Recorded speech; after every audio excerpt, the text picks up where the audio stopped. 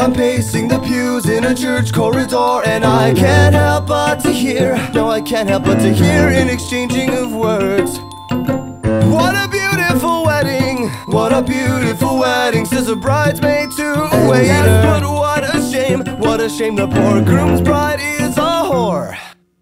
I chime in with a haven't you people ever heard of closing a goddamn door? No, it's much better to face these kinds of things with a sense of poison rationality. I chime in, haven't you people ever heard of closing a goddamn door? No, it's much better to face these kinds of things with a sense of, well, in fact, well, I'll look at it this way. I mean, technically our marriage is saved.